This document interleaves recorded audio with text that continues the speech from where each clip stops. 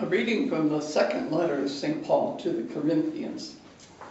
Brothers and sisters, we hold this treasure in earthen vessels, that the surpassing power of God may be of God and not from us.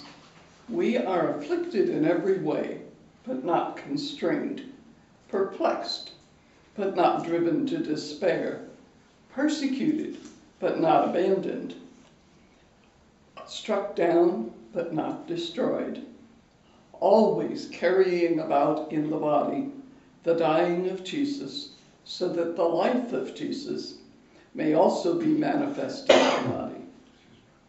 For we who live are constantly being given up to death for the sake of Jesus, so that the life of Jesus may be manifest in our mortal flesh. So death is at work in us, but life in you. Since then, we have the same spirit of faith, according to what is written, I believed, therefore I spoke. We too believe, and therefore speak, knowing that the one who raised the Lord Jesus will raise us also with Jesus, and place us with you in his presence.